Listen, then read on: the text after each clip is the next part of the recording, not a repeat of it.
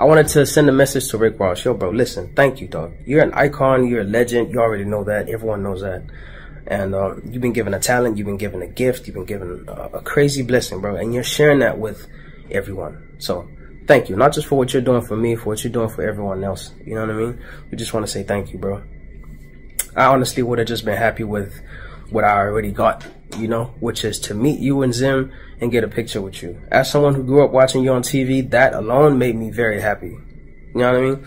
But it went so much further than that, bro. Like, you know my name, you know my music, and you celebrate me the way you do. So thank you. I just wanted to say thank you, man. All right? I think it's very important that we show our gratitude, man. There's a lot of bullshit going on the net, and people are not shy to post dumb shit, but like, when it comes to some real shit where you're thanking someone or giving someone their flowers, people are a little hesitant to do that for some reason. So I just wanted to do something different. I don't know. This, yeah, I've had a lot of crazy moments like this happen to me in my life, like I said before, but, you know, I'm trying to do something different, trying to, show you guys how grateful I am. Like, I'm really, really grateful, bro. Like, I don't take these moments for granted at all. So, once again, Ross, thank you, bro. Love.